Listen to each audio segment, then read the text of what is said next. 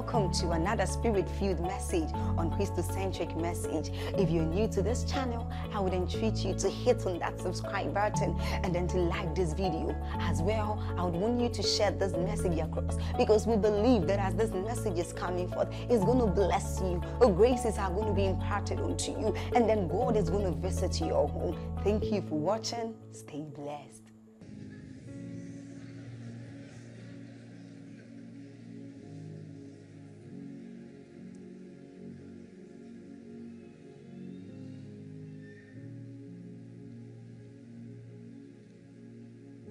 We pride in these experiences.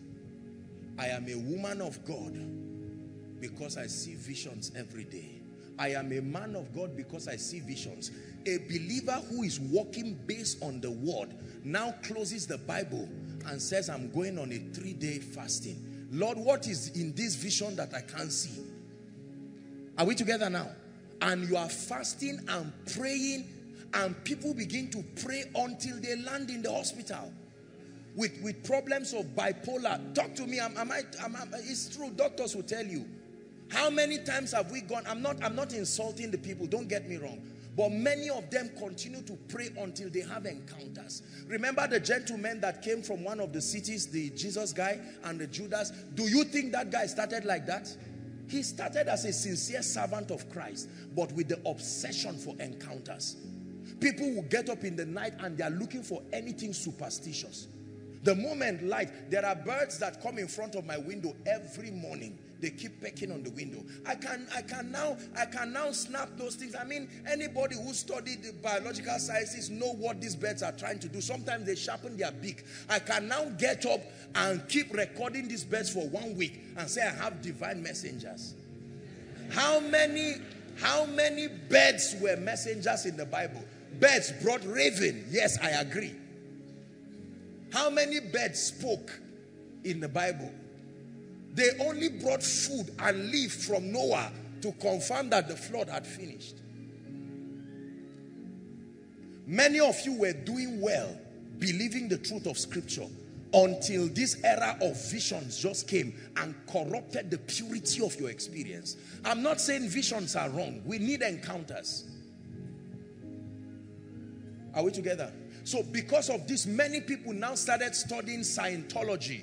Are we together? And all kinds of new age movement. The ability to align your body and your consciousness to the forces of the universe in the 7 regions of the earth. And before you know it, it starts working. Because you have touched something that is not of God. 2 years down the line, you are seeing abilities working in you automatically that you know cannot be regulated.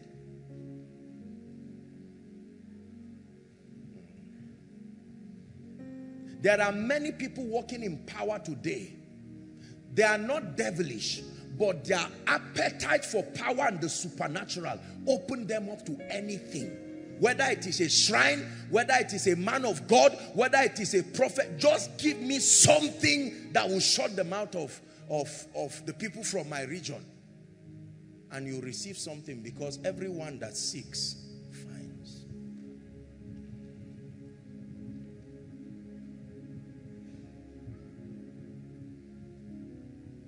There are people who have studied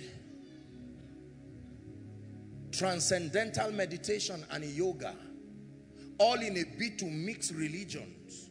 They just want this out-of-body experience desperately. They want to come back with messages, and they've had it.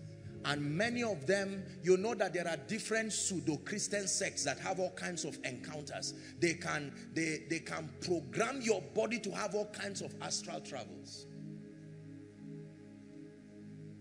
To the point now we are confused in the body.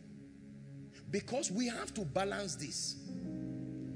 It is all right when an insincere person encounters these graces. But what happens if these graces have been received by your friend?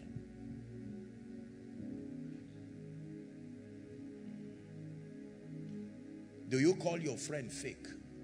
Do you call your brother or your sister or your husband or your wife fake?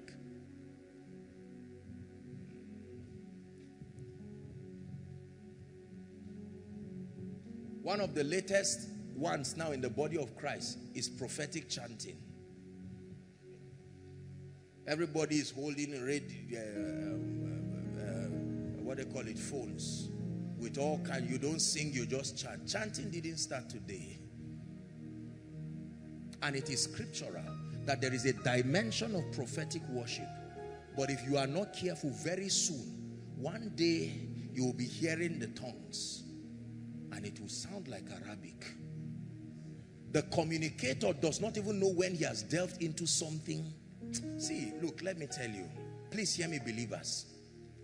The apostolic and the prophetic were designed by God to create the coordinates, the boundaries of the growth of believers as they themselves align to Christ. Be careful. Listen to what I'm telling you. Be careful. Do you know that the concept of chanting started from our forefathers? It was a anybody here that comes from regions where they do traditional festivals, you will know that these are things that is a mystery in the spirit that was hijacked by dark powers, and is part of the things that, because God is preparing the church for the move of God, and so some of these ordinances are being restored. But if they are not guided, any move is usually corrupted when there is no balance. So people begin to delve into some of these things. I'm showing you issues that need to be addressed to stabilize the growth of the church.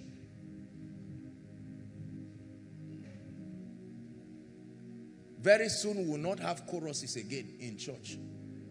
As soon as we come, we say, praise the Lord, welcome to Koinonia. Mike will start playing some, everybody will just start shouting like a madman. You find your own part and you are singing. I'm not being sarcastic.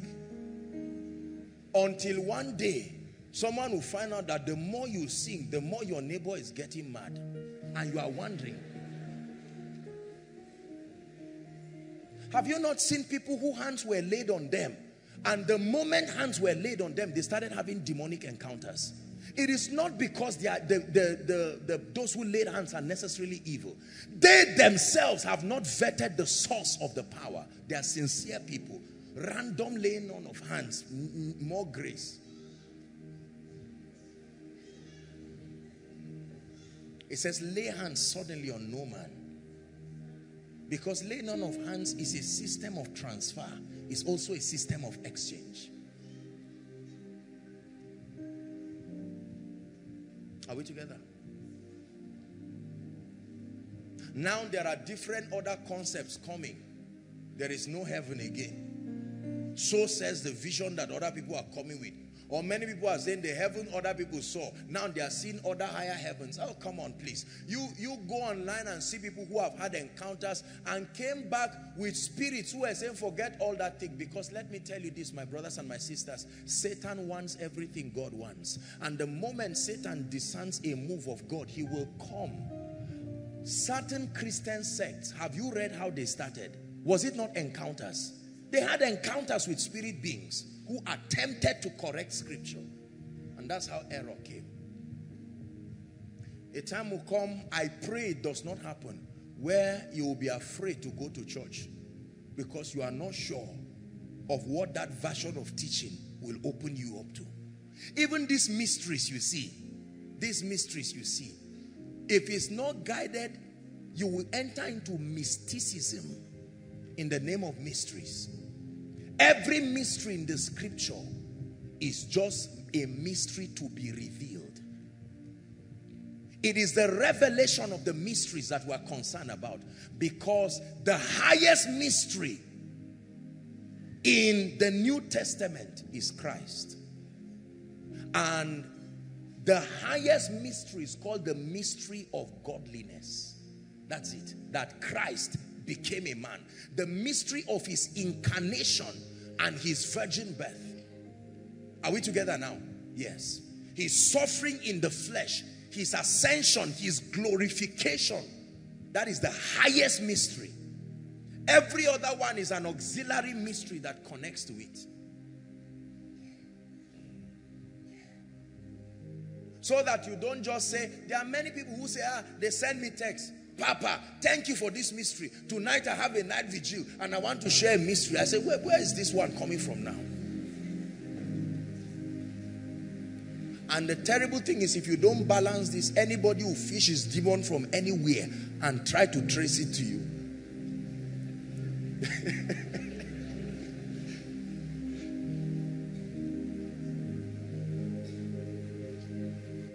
Miracle alert has made many people lazy.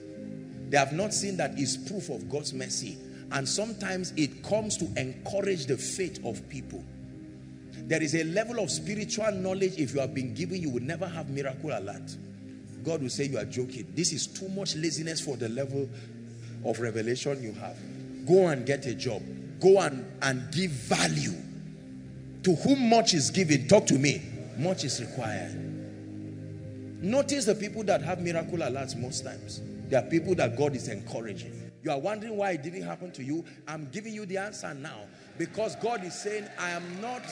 Yes. Yes, sir. You can have it. But listen to me. If I sit down now and I say, Lord, where will you give me miracle alert? God will say, Habba. God speaking, Habba. My son. To whom much is given. Don't embarrass the investments of God on your life.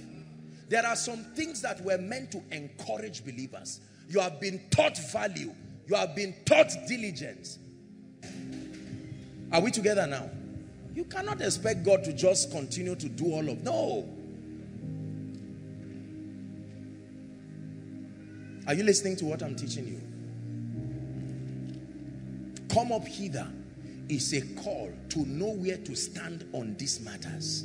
Among many, that you must know where to stand. That you be unshakable. You'll be immovable. Please listen to me. That when you say, I am a man of faith, you know what you are saying.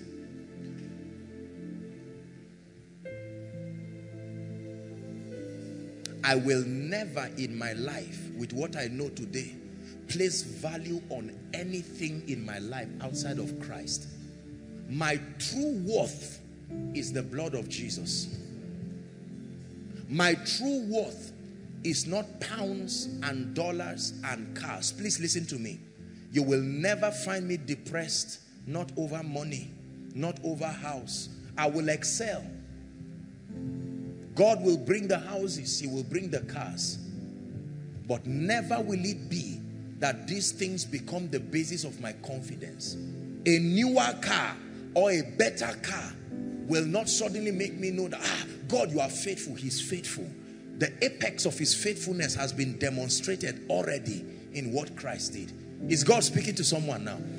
This must be the basis of your confidence. This is a vaccination against depression. Apostle, look at my life. Guess how old you think I am? Can you believe that I'm 41? Nothing is happening in my life and you leave God. I know that God wants to bless you, but if you leave God because nothing is happening, you were not taught well. Leaving God because things are not going well in your life, my brothers and my sisters, is proof of weakness. It's not strength. What shall separate us from the love of God?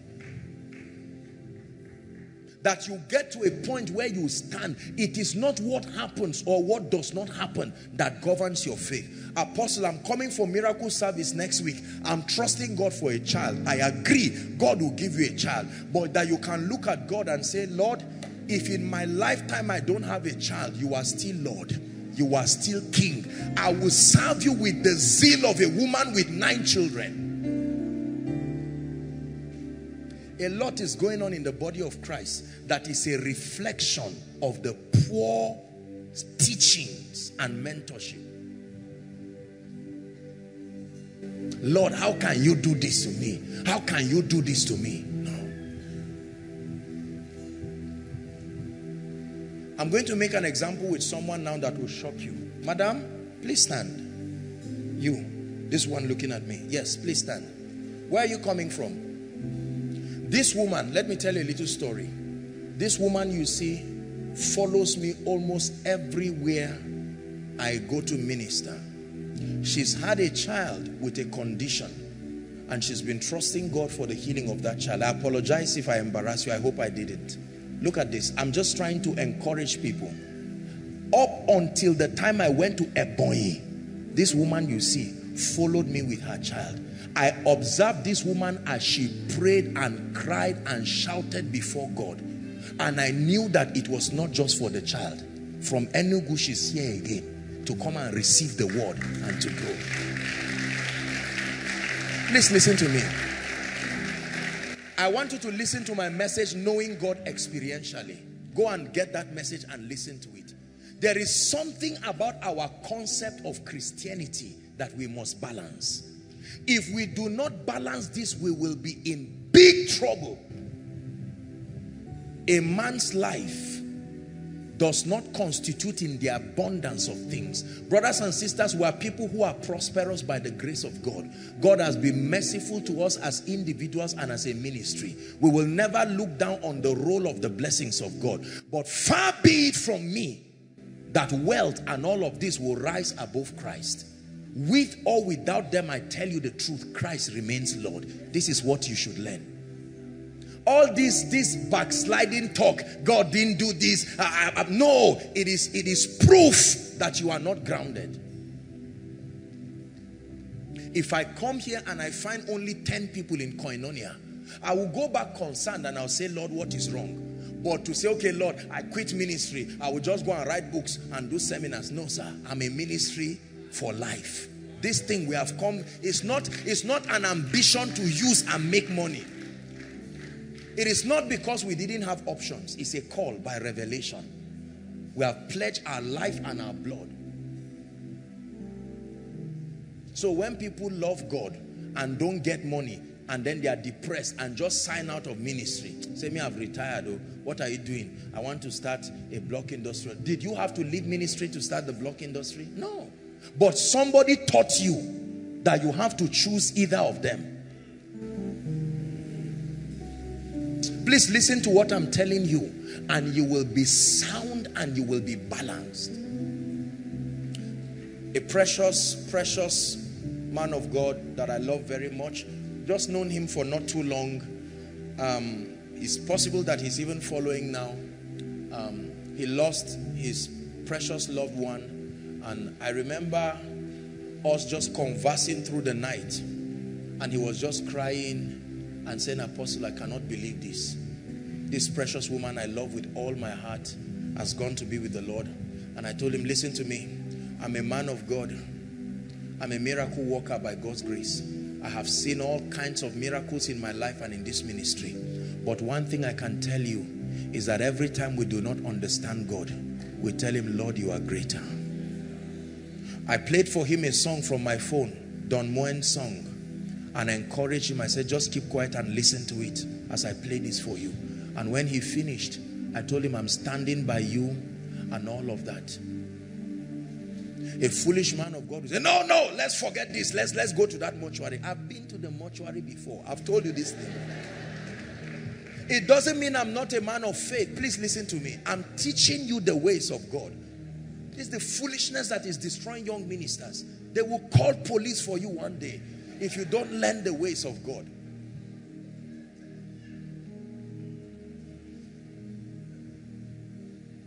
There are times that you may not have answers as a man of God. Don't be embarrassed. It reminds people again that you are not God. And it reminds you too.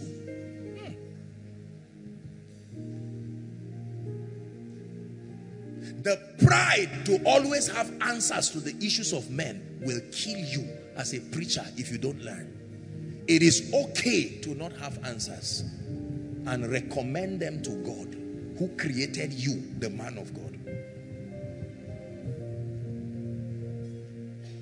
I told you I used to feel sad when I prayed for people and they were not healed, especially for barren women. It disturbed me for a very long time. Lord, why would you bring this kind of people to this ministry when there's this kind of problem? Let me ask you a question.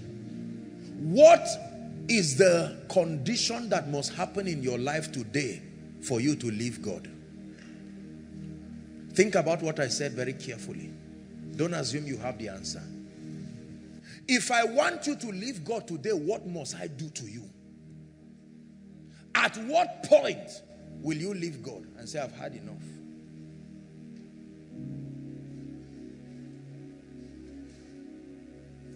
When you don't have a husband, when you don't have a wife, when you don't have school fees for your children, or when you don't feel like you are growing spiritually.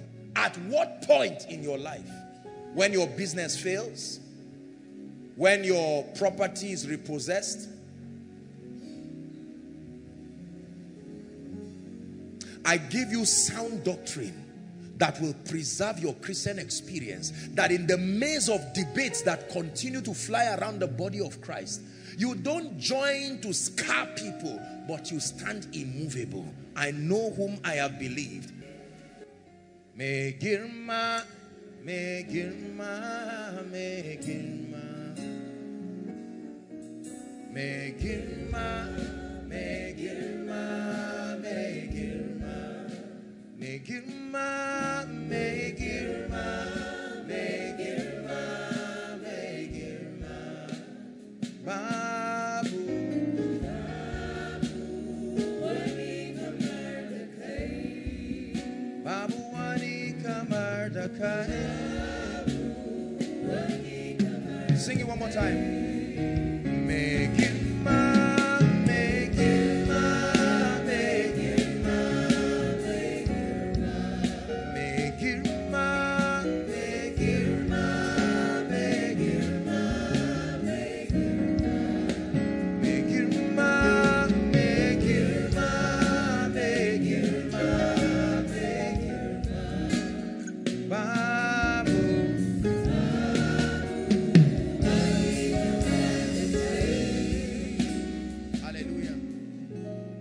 Please, if there's any really elderly person, don't bully anybody, but if there's any elderly person, please, they can sit. Some of this space here, some of the worship team people can stand up. The gentlemen can stand up and stay by the wall. Let our mothers sit down. If they are mothers or fathers, if you are an adult but you are still young, please stand. It doesn't mean that just because we know what elderly is. If you don't look like one of these are mothers, please stand. If you don't look like one of these are fathers, stand. But just to make sure that we help them. If there's a pregnant woman, let her sit. Our pregnant ladies are, no, sit down.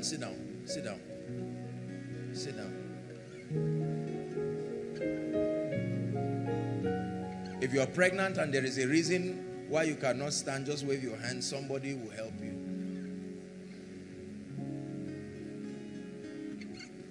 Why am I doing these things? So that you will learn. And then you will know that these things were not acting. Are we together?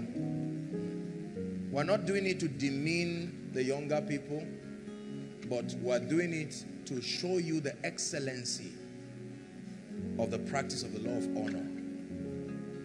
Are we good? Can I continue? We'll find somewhere. You know, I'm so excited. It just reminds me of how this thing all started. Those days, there was no suit, no nice clothes. Don't let all these things deceive you. We would wear just anything was fine. We didn't have the rigor of looking for any adornment that would cause pain in your wardrobe. You just picked your Bible and off you went. And we prayed without wondering who was fine, who was not fine. We knew no man after the flesh. It was Jesus and fire. That was all that was our concern.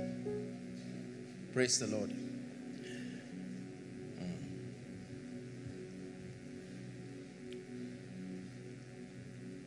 Imagine that you tried to pray to stop this rain and it didn't stop. Because the Bible says we have power over everything. Is that true? So imagine, my precious people who were outside, that you lifted your voice and you said, rain, I stand as a child of God, as a believer, and I stop you, and the rain stopped. or the rain did not stop. And then you are suddenly embarrassed and discouraged. And you say, Lord, this thing does not work. No. Listen, I'm not teaching you to be faithless. But I'm teaching you that when things do not work, do not be embarrassed. He is still Lord. He is still Lord whether results happen or results do not happen. Okay? All right, so let's talk about greatness for a few minutes and then we'll spend time praying. If this rain does not stop this night, you can be sure that we're going to pray until you come up hither this night. What I've been looking for, I finally found. You'll be free to remove your shoes and pray till you come up hither. The visions you've been wanting to see, you will see it this night. You will pray until the visions come. Greatness, please look up. In this kingdom, God is not against your being prosperous and your being influential. Let me balance that very quickly. I've heard men of God say all sorts of things. If you're standing and you can't write, don't worry. You can always get the message. I know you are wet and your writing materials may be wet. Don't worry. I've heard preachers say that God's idea is not for you to be the most blessed person. God's idea is not for you to be this and that, in a bid to create balance to materialism. That teaching in itself is error. God is not against your being great. Please listen. God is not a God of mediocrity. Heaven is not a place of mediocrity. Are we together? And everywhere the value system of the kingdom has been received, there is excellence, there is leadership, there is influence. So it is all right to aspire to be great. Please listen. It is all right to aspire to be wealthy. It is all right to aspire to rise to the pinnacle, the zenith of your pursuit. But the problem here is when your relevance and your self-worth is tied to those things. Are you getting what I'm teaching now? That when you say, I am a failure until naira and kobo in my pocket proves otherwise, there is a big problem there. I am a failure until a husband or a wife comes into my life. I am a failure until my womb can give birth to a child. No. No. That's where I have a problem. A man's life, the Bible says, does not consist in the abundance of the things that he has. That means it is possible, quite honestly, to have nothing in this life. And if you have Jesus Christ, it is called the riches. Give us Ephesians chapter 3 and verse 8. The Bible calls it the riches of Christ, the unsearchable riches. Unto me, who am less than the least of the saints, is this grace given, that I should preach among the Gentiles. What? The unsearchable riches. That means if you have Christ, you are great. You have Christ, you are wealthy. Honestly speaking, you may not be able to do much in this life because the human beings that work in this system will not regard what you call valuable as real value.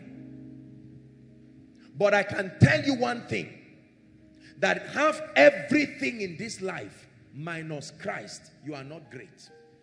True greatness is not measured in silver and gold and pounds and dollars and houses and cars.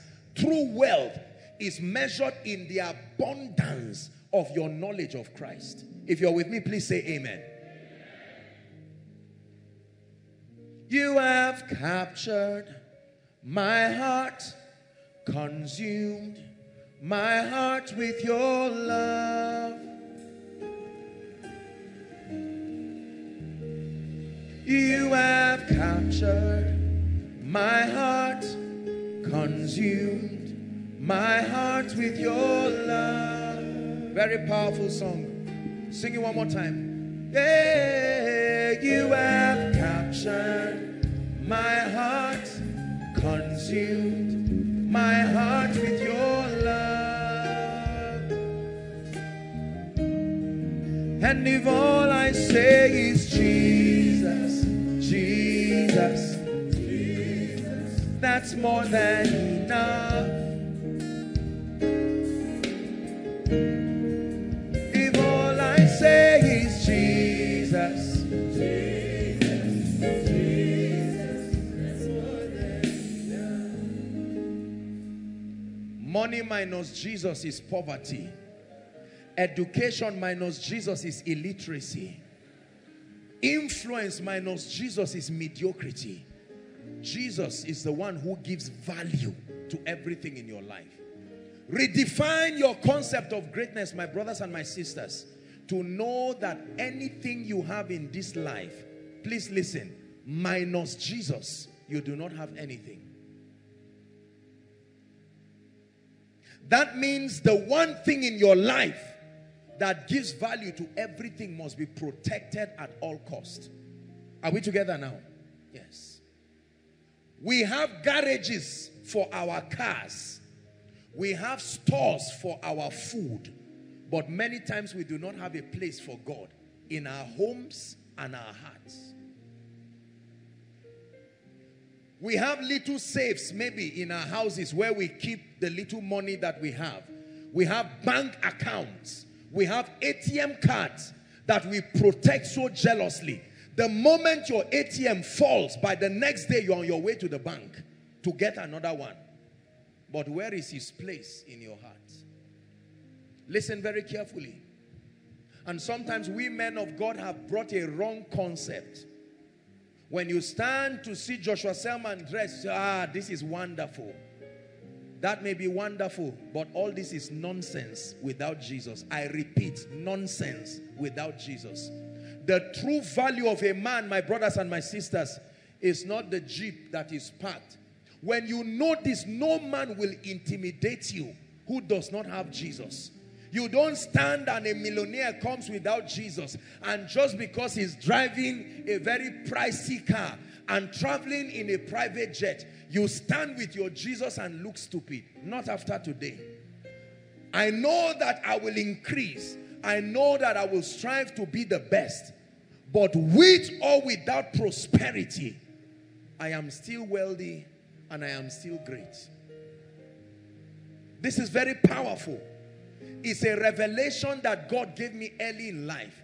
I have never felt more useful, more important because of the things around me. I tell you sincerely, the way I felt before I had a car and the way I feel now, in all fairness, is not really different. The only difference is that it's afforded me more convenience. But to feel more important with a car key or without a car key, it will never happen to me. Whether a car or no car, I know that I'm valuable. Jesus has made me so. Are you getting what I'm saying? Whether you pass jam or you don't pass jam, passing jam is just a system of getting you to navigate the path of success on earth. Whether you pass jam or not, you are still valuable. Whether you go abroad or not, you are still valuable. Please listen to me. As a graduate, whether you have a job or not, I'm showing you the antidote to depression and suicide and all of these things. Come, Sam. Come, Pastor Alpha. Come, Pastor Femi. Now, look at this gentleman looking all sharp. And then imagine with me, for instance, that you stand among them and you feel, I'm not rich, I am not this. This is what the devil will tell you. Remember that Satan is the master of the sense realm. Everybody say the sense realm. That means he will use what you see, what you hear, to tell you things about your life that God did not say. So he will tell you, you cannot belong here. Why? Because you don't have this suit, you don't have this kind of shoe, this kind of that. And then you back out. This guy is not born again. This guy is not born again. This guy is an idol worshiper. But just because they have physical things, you reduce Jesus to become nothing. And you will give up Jesus 1,000 times to become like this man.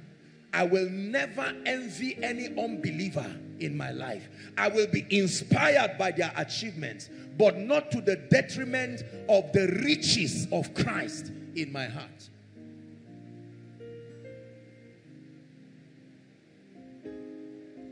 Is God speaking to us? Men of God, learn this. It is not when you begin to wear golden rings and golden chains and you have a convoy of people driving you. That's not when you become successful as a man of God. Please hear me. It is not when you have protocol standing at your beck and call, you now say ministry is doing well. That's a devilish indoctrination. Be excellent, but not at the detriment of your spiritual sanity. Something more than gold. I've got something more than gold. Something more than gold. I've got something more. What's the other part? Because I have a dream. I've got something more than gold. I'll tell it to the world. Jesus is more than. One more time.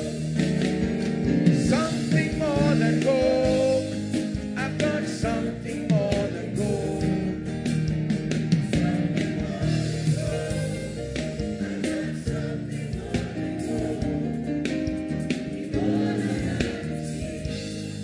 I've got something more than gold.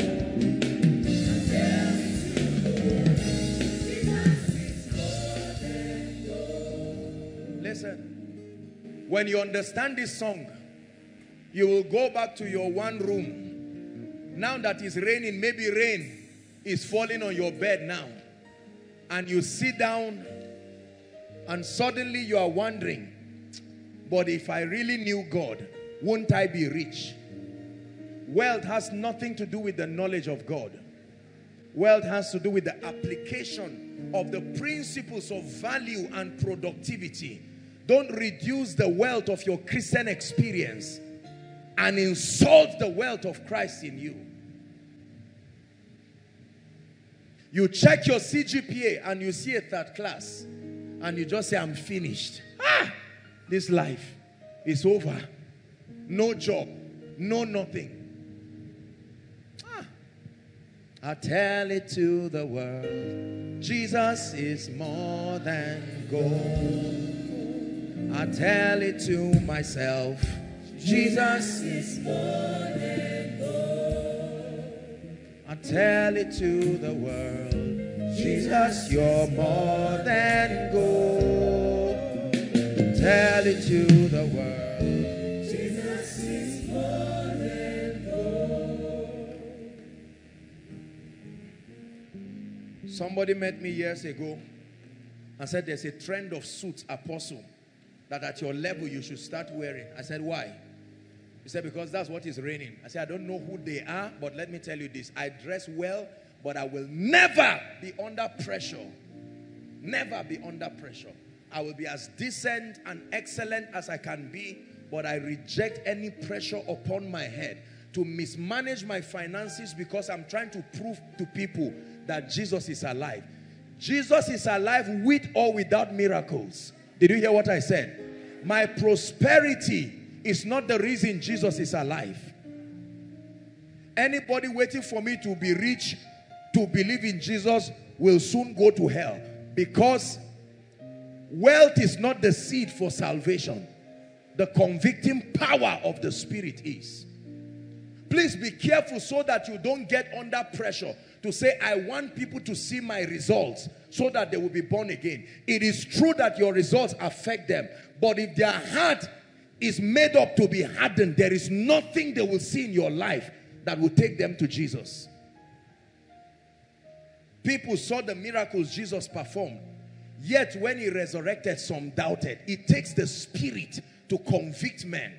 It is the goodness of God that brings men to repentance. I'm drumming it today that in coming up hither, your greatest value is Christ. Not a Benz, not a Navigator, not a Rolls Royce. Thank God for these things, but they are simply metals without Christ. Are we together? Thank God for your beauty. If that is the highest perception of value in your life, then it's unfortunate. Christ in us. Talk to me, believers. Christ in us. Christ in me. Not certificate with me. Not a good shoe with me. Not just PhD with me. I don't demean these things. We are blessed people and successful people in this ministry. But I tell you, I count all things but dung for the excellency of Christ.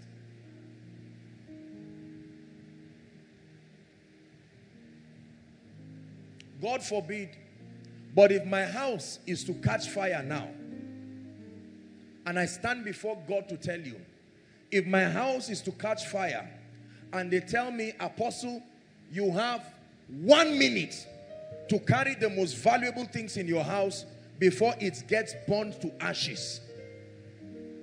The first thing I'm going to carry, I won't carry a Bible. You think I'll carry a Bible? I can buy another one. I won't carry a Bible. I will carry my notes. The truths that God gave me. Are we together? I will carry my notes. Number 2, I will carry my phone. My phone is important. And my laptop, my gadgets. I will carry them. Number 2 or number 3, I will carry, I think I will carry my card that has my ATM and all these things.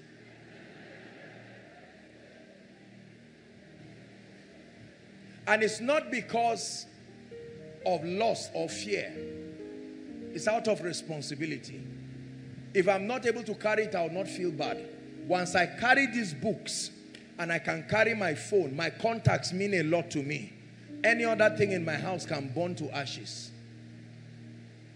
The cars can burn to ashes from where they came from. How do you respond when things leave you? It tells me to the degree to which Jesus is enthroned in your life. You lost 10,000 naira till today, you are still depressed. You lost it last year. You still believe you will find it. It's carnality. My brothers and my sisters, it is lost.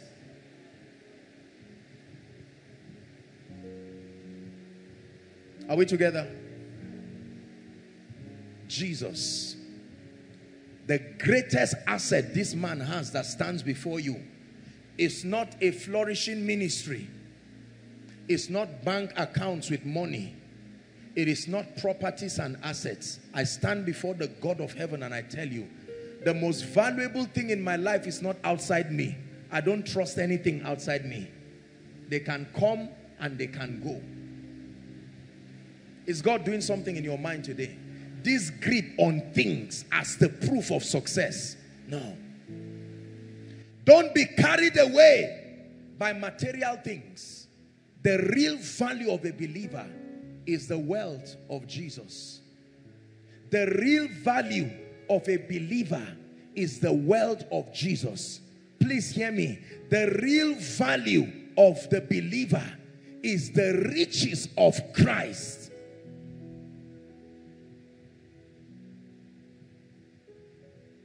I need to drum this again and again. So don't act. Whatever leaves you, check whether Jesus Christ left too. If he's still there, relax. You are still blessed. You are still great. You are still wealthy. Even when death comes to take your life, if Jesus goes with you, you did not lose. That's why Paul said to die is gain, provided he left with you.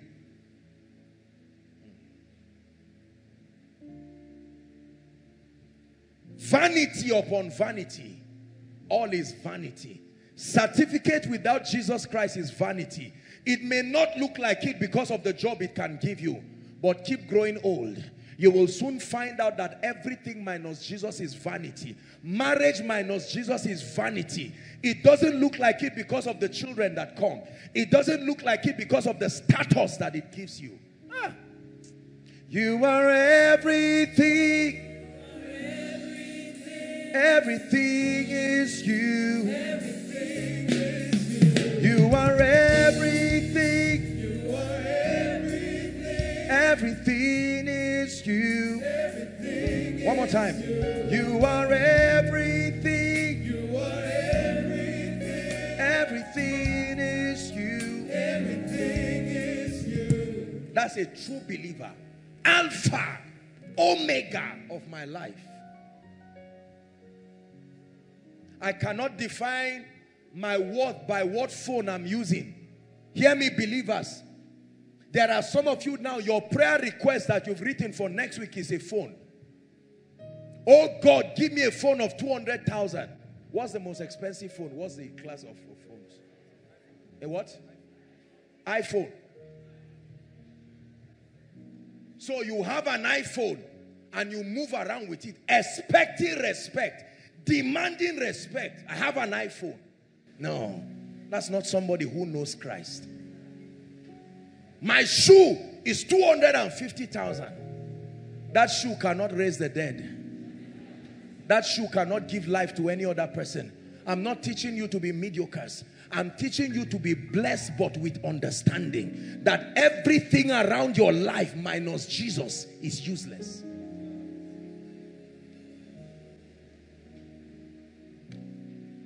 Our fathers used to say, take the world and give me Jesus.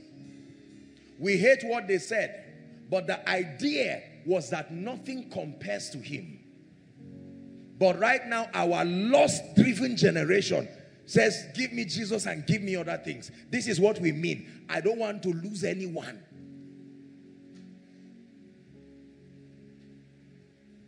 Why will I ever compare Jesus Christ with prosperity? Why will I ever compare Jesus Christ with greatness and appointment? Why will I ever compare Jesus Christ to a flourishing ministry? I am not great because I lead a great ministry. No. I'm not great because of the results that happen in this ministry. Please don't get it wrong. You are not great the day you enter your own house. You are not great the day you buy the car you want. You are not great the day you see 9 zeros or 6, 7, 8, 9 zeros behind the figures in your bank account.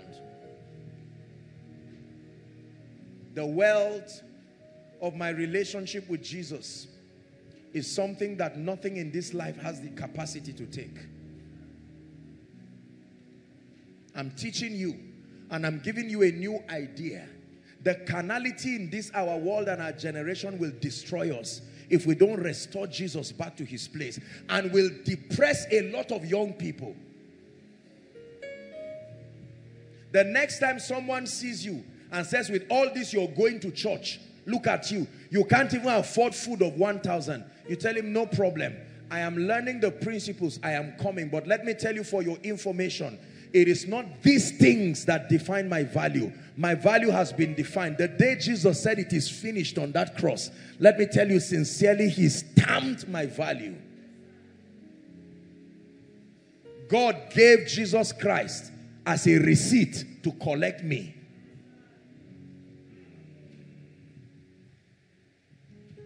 When you carry 100 naira to buy Zobo, which one do you love more? The Zobo more than the money. So the Father carried Jesus and gave him to take you back.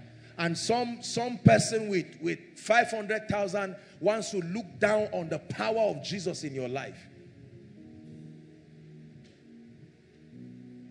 I refuse to be defined by what is around me or not around me. I need the things around me that makes for a successful life. Why? Because they add up all together and help my efficiency as far as my living on earth is concerned, and then my promoting the interests of God. But never will it be the basis of my confidence. Some may trust in horses, some may trust in chariots. Believers, talk to me. But we will trust in the name of our God. It says, vain is the help of man. Never put your confidence in the abundance of the things that surround you. Anything that is truly great, I put it inside me. If it cannot enter inside me, it's not great enough. My bank account cannot enter inside me. No. The closest thing to Jesus, and the Holy Spirit in my life is my intellectual property. At least it entered my brain. It didn't reach my heart, but it entered somewhere. That means I value my intellectual property even more than money. Please have priority for your life. Don't go back home worshiping clothes, worshiping houses, worshiping cars. It's idolatry. Worshiping talent, the riches of Christ. This thing has given me rest. Way before God started giving me cars and vehicles. And not because I didn't have the capacity to get them. God prohibited me from getting all these material things for a long time. And I wondered why. Until the Spirit of God revealed it to me. He said, I want you to be a correct model to the young man, that their sense of worth is not in the things around them. Miracle service will be here with crowds outside. I would dress with a suit that can buy a bike that is carrying me. And the bike man will come and drop me. I will drop from the bike with my Bible. And enter with joy. I'll never forget one time that the protocol collected the car of someone to come and pick me. I rebuked them. I said, never collect any member's car to come and preach, to come and carry me. Coming for koinonia with a car does not add or remove the anointing on my head. When I was fasting, the car was not there. So today that God has brought some of this tea and bread, I will be stupid to believe that because of this tea and bread, I am greater. No, sir. My greatness is in fact, if ever I am greater, it is because of lives that are transformed, not things acquired. Do not measure greatness in this kingdom just by things acquired. Things acquired should be the last of the indices to measure greatness. It is the wealth of Christ. Then number two, the opportunity to provide transformation in lives.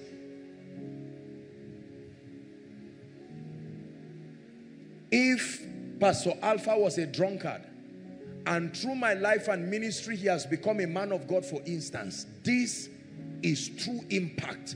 This is greatness. Next time someone tells you I am great, tell him, show me who you changed. If you cannot show me a life, not just somebody you fed, who came to know the Lord through your life. You are poor unless your money brings someone to Jesus. You are ignorant except your education provides a platform for someone to know the Lord.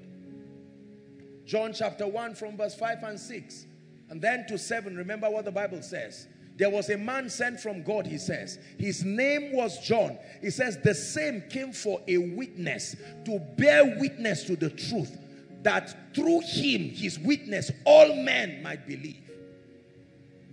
The real value of anything in your life is how it contributes to glorifying the name of Jesus and then advancing the cause or making for the betterment of people's lives.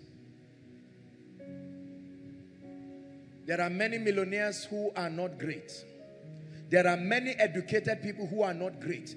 There are many pastors with crowds who are not great. There are many miracle workers who are not great. It is the measure of Christ in you and the measure of the impact that your life can provide. He is everything. He is everything. Everything is you. Everything is you. You are everything. You are everything. Everything is you. Everything. One more time. is you. You are everything. You are everything. Everything is you. Everything is you. So I can take my gold and lay it before him. My silver, lay it before him. My achievements, lay it before him and say, Jesus, you are above them all. That when men clap for me because of things, I remind them that none of these things can take his place. Are we together? We are going to pray. Thank God it's raining. You will pray. Oh. You will pray. There's boss to carry you, but you will pray.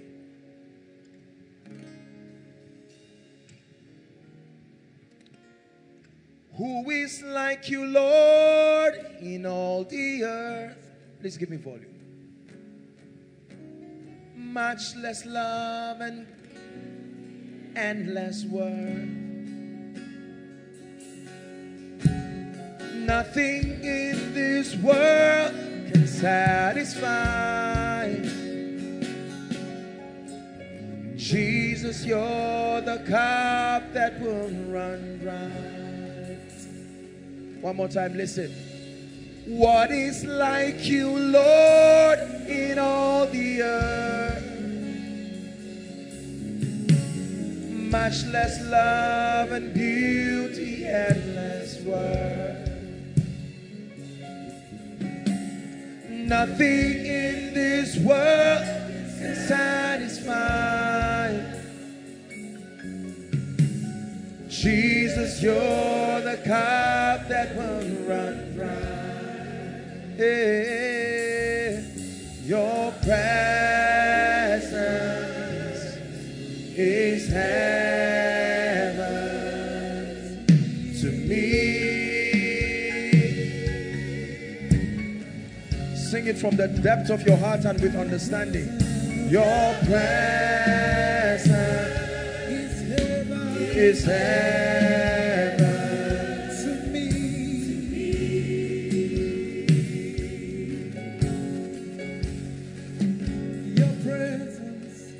Your presence is heaven to me.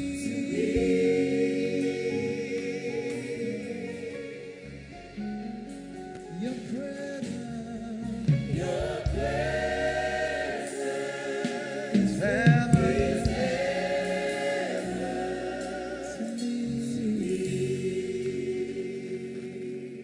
give me you, everything else can wait. Give me you, hope I'm not too late. Lord, give me you. Lord, give me you. Lord, give me you. Lord, give me you. Hallelujah. First prayer point. Lord, I'm tired of exalting shadows in my life. Let everything be dethroned tonight and Jesus alone lifted to the zenith, the pinnacle of my life. Lift your voice and pray. I'm tired of exalting certificates above Jesus. Tired of exalting my bank account above Jesus. I'm tired of exalting anointing above Jesus. I'm tired of exalting visions above Jesus. Tired of exalting gifts and dreams and prophecies above Jesus. Tired of exalting ministry above Jesus. Marriage above Jesus. Business above Jesus. Lift your voice and pray. Don't look around. Pray.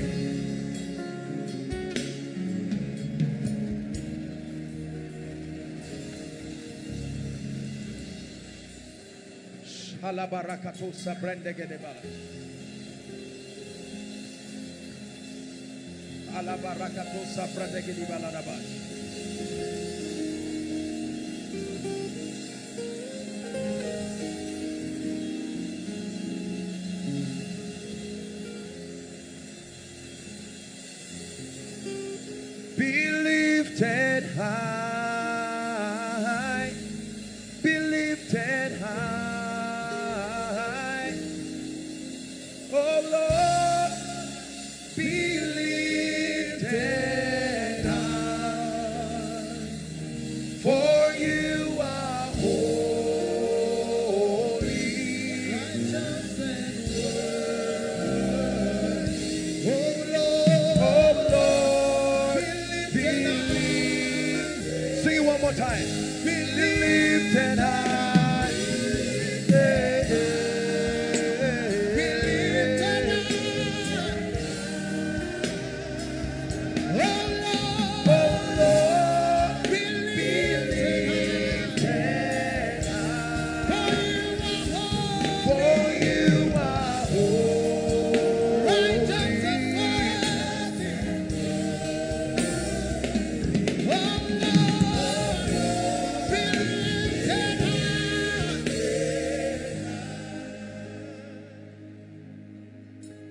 exalted above the things of this world.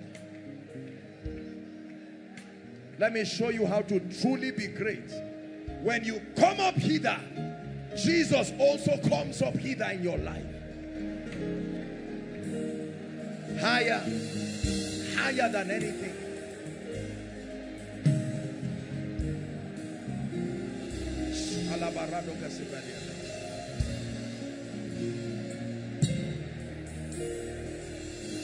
Hallelujah.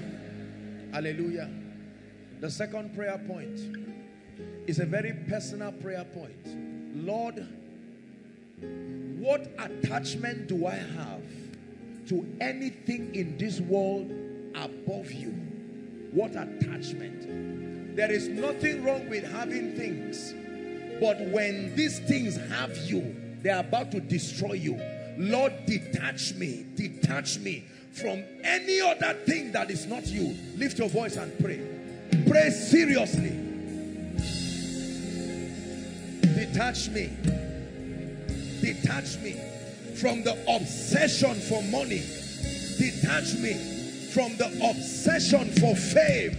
Detach me from the obsession for things. Detach me, oh God. Let my true value be Jesus. Please pray. Gentlemen, pray. Gentlemen, pray. Gentlemen, pray. Detach me from the pressure of wanting respect on account of what I have acquired, on account of my certificates. They are not useless, but they are nothing to be compared with Jesus Christ. Detach me, oh God. Detach me, oh God. Is someone praying? Use tonight, use this opportunity God has given. Detach yourself. And with it will go the high blood pressure. And with it will go the depression. And with it will go the suicidal thoughts. I detach myself. The pressure to have things so as to gain respect.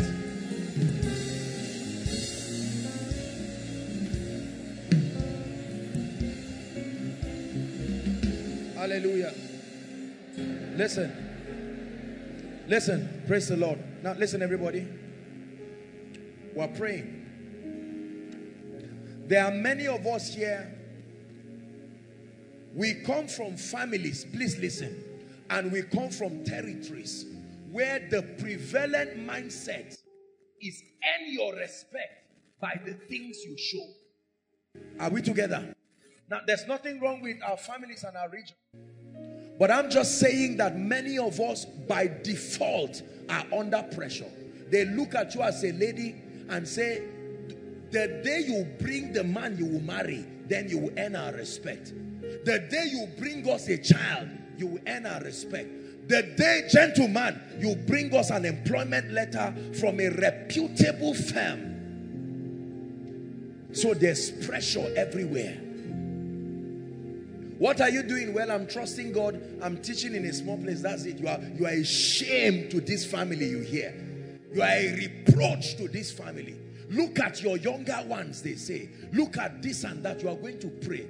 Father, the stress. Jesus said, my yoke is easy and my burden is light. I want you to dethrone those things and say, my life and my work will never be built on the expectations of men. I cancel it right now. Lift your voice and pray.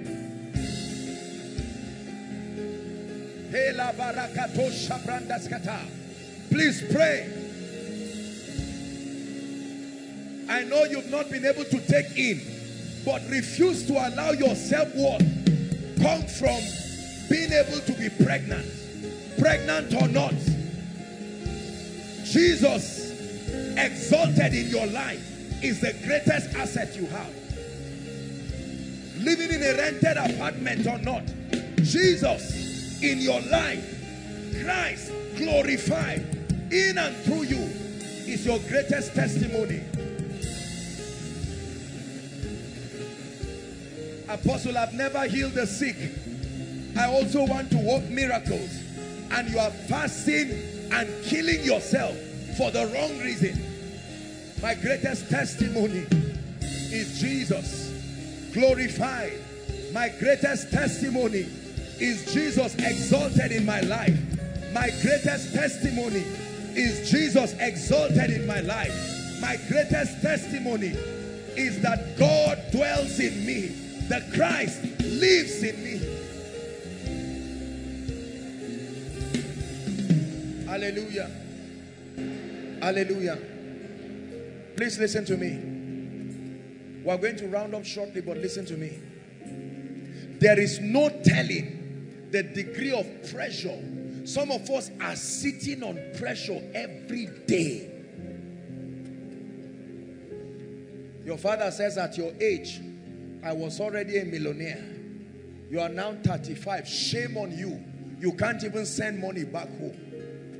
And so all you are seeking for in God is his hand to prosper you, so that you will buy a car and rush back home and say, finally you want a car, here it is.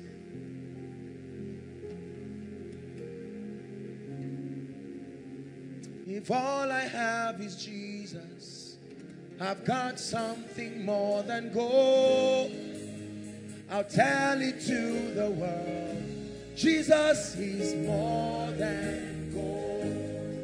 Truly, if all I have is Jesus, I've got something more than gold. I'll tell it to the world. Jesus is more than Prophesy gold. One more time. If all I have is Jesus, I've got something more than gold. I'll tell it to the world. Jesus is more than gold. Listen to me. When you see me teach like this, it is because the Spirit of God is ministering to us. Brothers, hear me. By God's grace, we will continue to teach you the principles that will empower you and make you great. But don't get into... That's why many young boys today are becoming criminals. Do you know why? Because they have told them you must bring... God gives people speed, I agree. But remember my teaching, when your soul dies for you to prosper, it's not true prosperity. Many young men right now are becoming criminals. And you know why? Because of pressure. And please let me encourage us, those of us who are parents here and listening. Let's be careful as we put pressure on our children. Go and bring a man for me, a man that you will marry. Go and bring a woman that you will marry. Give us a child. We are waiting. Bring a car. We are tired. Let's be careful. It takes time for anything valuable to emerge. Allow people to go through the law of process until God places his hand upon their lives. Every one of us started from somewhere. If you saw some of us 15 years ago, there will be nothing in us that is desirable. But God was in the making. And we were given the opportunity to grow. We must give others opportunity to grow. Hallelujah. Don't let anybody put pressure on you and say, bring this. Some of you at home right now, you don't even have gari and sugar and you are embarrassed. Because when they tell you confess, I am a child of God, I am a this and that, you are ashamed. There's nothing to be ashamed of, my brother and my sister. Every one of us, there were times, you hear me share my story here. I'm not ashamed of yesterday, because yesterday was the ladder that brought me to my today. You are climbing your ladder, climb it with honor.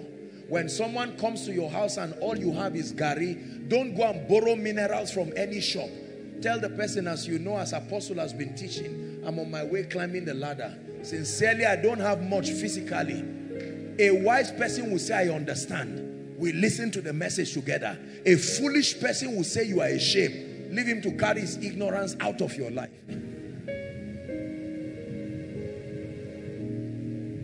Are we together? I want to drum it. It is ugly to see men attached to things. The secret to getting things is to be attached to God. The more you are detached to things, they will follow you. You will drive them, they will refuse to go back.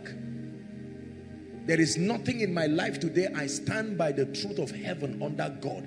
There is nothing in my life today I cannot give. There is nothing that is too special in my life that cannot live. No. When anything enters my life, there is an orientation center before it finally arrives. It's given an orientation. You are a temporary asset. At any point, the master calls, you are out and you are going. The only thing that I will die protecting is Christ in me, who is the hope of glory. If I fall down here, my brothers and sisters, and I stop breathing, I know what you will do. You will pray for me for a few minutes, trying to get me back to life. And then if it does not work, the doctors will come together and you will rush me to Shika. And if they put a stethoscope and say, this guy has died. How can our apostle die? While you are talking, I'm watching you. I'm saying, no dear, you better listen to my messages. Go back and get koinonia. I'm on my way. I'm already going happy. You pray for me to come back. I see those chariots. You are joking. I'm on my way going. I mean,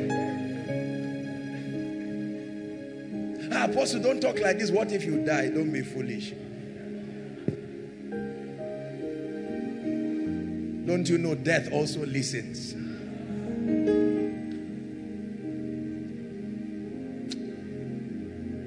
Freedom came in my life when I stopped holding things. Freedom came in my life when everything minus Jesus in my life is a stranger. Everything in my life is a visitor. No visitor sleeps in your house. No matter how late he must look for a bike and go away. The only occupant, not even a tenant, is Jesus. He's given me peace. I'm telling you sincerely, I live a very peaceful life. The higher he lifts me, the more confident I am. If you are confident because an alert entered your account, something will happen when the alert is no more there. This is what God is working in you tonight. I know it looks like time is going, but pay attention. Could this be why you are praying and blessings are never coming? Because the affinity you have for those things is a risk for God to trust you with it. There are preachers who want anointing so bad, they will remove Jesus to create space for the anointing. Jesus, come out, let me have some more space for oil. Billy Graham never performed any known miracle as we know. I don't believe that is the optimal for a preacher. We should press to every dimension available. But one thing we know is that Billy Graham changed lives. His gospel molded civilization. Captains of industry listened to him. Kings listened to him. That is true wealth.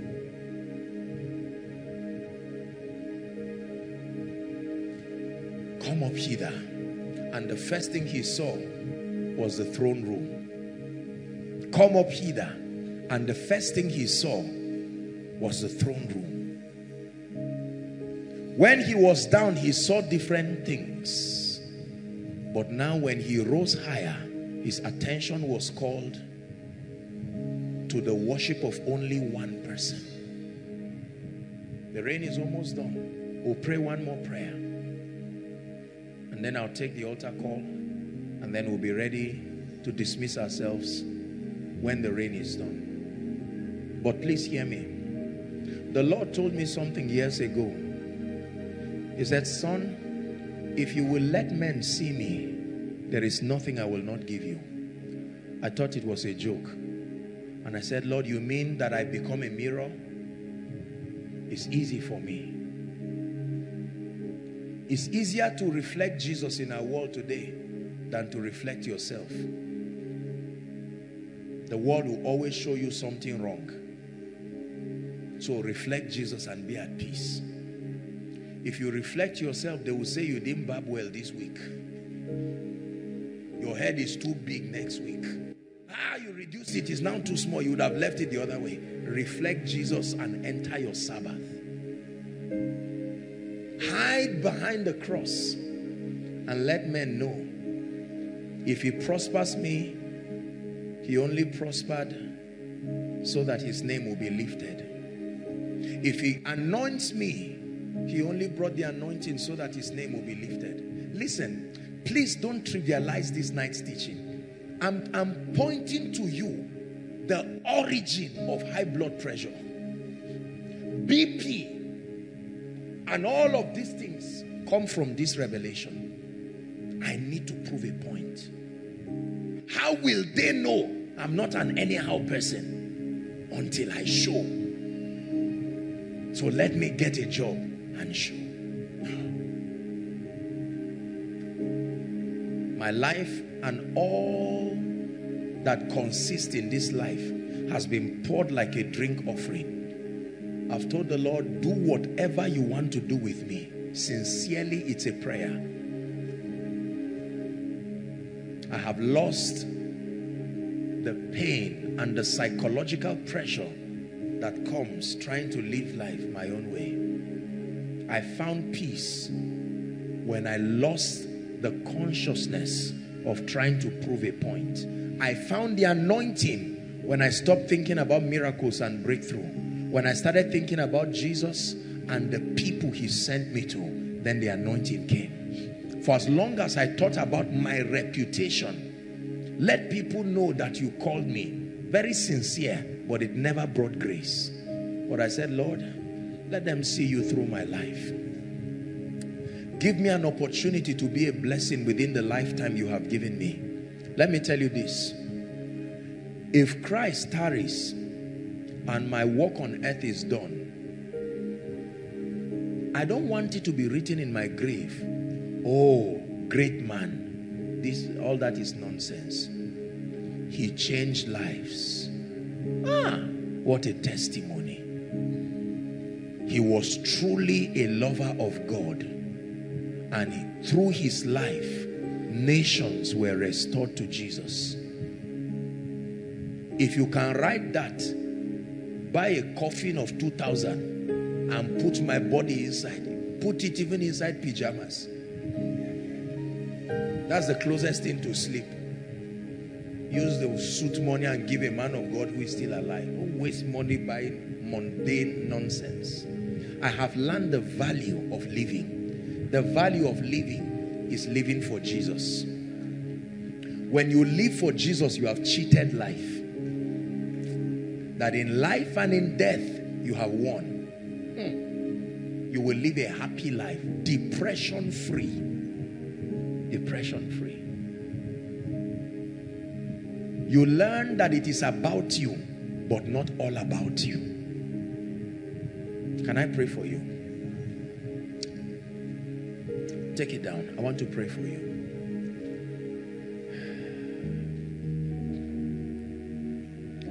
We will search for you and we will find you. We will find you with our lives. I have searched for you and I have found you. I have found you. You've won my heart. And I will lift my voice to you in worship. And I will worship with all my heart. If you will search for him, you will find him. Truly, you will find him with all your heart. That's the call tonight. If you will search for him, you will find him. You will find him with all your heart.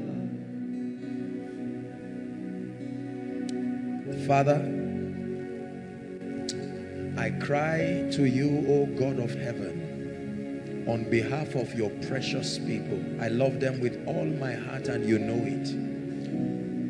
I desire that they rise to dimensions of rest. And I am showing them one of the ways tonight, that the way to rest is to live for Jesus. The understanding that you are the definition of greatness in a man, and that nothing can define greatness in any man higher than you. By earthly standards, money, achievements can seem to bring certain levels of influence, and they are important. But teach us tonight the all-surpassing excellency of Jesus in our hearts, the hope of glory, the crown, the zenith, the definition of greatness in this kingdom is Christ enthroned in a life.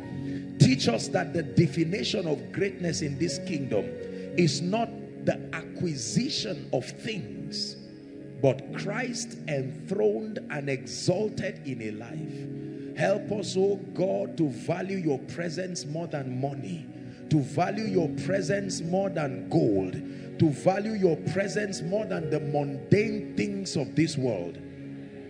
And Lord, in placing that value on you, may we lay up gold as dust. In the name of Jesus Christ, I detach you from any connection and any affinity you have to things, especially money. I declare that by this service, let there be a cutting away in the name of Jesus. The obsession that you have to derive respect based on the things around you, I pray that God will redefine value to you. I pray for grace to survive the pressure that comes from society, to conform to a mold so as to be respected. That you will teach all around you that true value is Jesus and Christ enthroned in a life. In the name of Jesus Christ. Listen, and I pray for you that whilst you focus on exalting Jesus, may everything that you need, even the things you did not dream will come to your life at this level, may my God bring them to your life. In the name of Jesus Christ. Nothing in this life will ever possess you. In the name of Jesus Christ. Father, I pray sincerely, please work on us. Work on us. Let this detachment continue even throughout this weekend. In the mighty name of Jesus Christ, I pray. Now, please listen. Those at the other overflows, I know you may not be able to come, but there are people in here right now. Listen to me. On hearing my teaching tonight, the Lord is calling you higher than the realm that you have been. And for many of us, Jesus is speaking to you, even through my voice. And he's saying, my son, my daughter, it's time for you to surrender completely and to receive of my life. Jesus is asking many of us, you've been carrying luggages. Please hold on, no movement, please. Let me just make the altar call. There are people here that the Lord is speaking to. Probably you're here for the first time. You've been here multiple times, and the Holy Spirit is ministering to you right now. And he's saying, my son, my daughter, you have to relinquish attachment to these things. You need Jesus, not just as a religious proposition. Jesus did not come for Christians. His assignment is not to make Christians. His assignment is to lift men to become the lovers of God, representations of the life of God. You are here and you belong to any of these categories. Let it be my joy tonight to lead you to Jesus. Nothing to be ashamed of. If you are in the crowd and you wish to come, I'm sure that the ushers will clear the way. Wherever you are, I'm counting 1 to 5. Our time is up. Please boldly make your way right to the front here. Right to the front here. Someone is bold enough to make that decision. Don't wait for someone to be the first. Be the first. If someone is coming, please clear the way. I see a few people coming. God bless you. God bless you. Please clear the way for them. Is this the best you can do? I don't believe this is the only person. There are people the Holy Spirit is speaking to. The Holy Spirit is speaking to. Make your way quickly. Join them very quickly. Join them very quickly. God bless you. God bless you. God bless you. He's giving you a new beginning. This is why you came tonight. No matter how far, make your way. Don't say, Apostle, they are looking at me. Please stand. Please stand. They are not looking at you to laugh at you. God bless you, ma. God bless you, sirs. They are not looking at you to laugh at you. This is a family.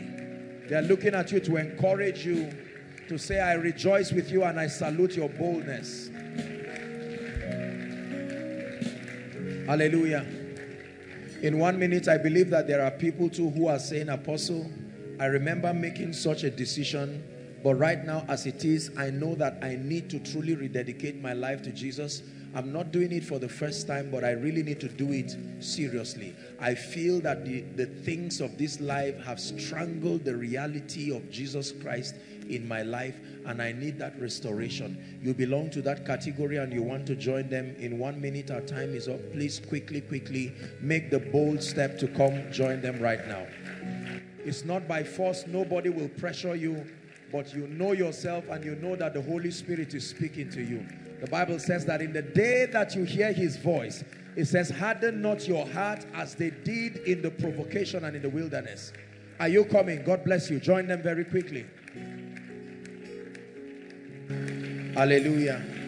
Praise the Lord. I salute your bold decision. May I request all of you who are standing, just lift your right hand if you will and repeat this prayer after me. Do so with understanding. Don't be embarrassed. Jesus is here, the one you came for. Say, Lord Jesus. Say it again. Lord Jesus, I love you and I believe in you with all my heart that you are the Son of God. Tonight, I have heard your word and I desire that you be exalted in my life. Therefore, I receive your life in exchange for my life. I receive your righteousness. I receive your grace. And I declare that from tonight and forever, I am a child of God. I declare that my sins are forgiven. Jesus is my Lord, my Savior, and my King. Amen. Keep your hands lifted. Jesus, thank you for these precious ones. I decree and I declare over you that the life of God that is now within you will begin to produce, and it will be effectual.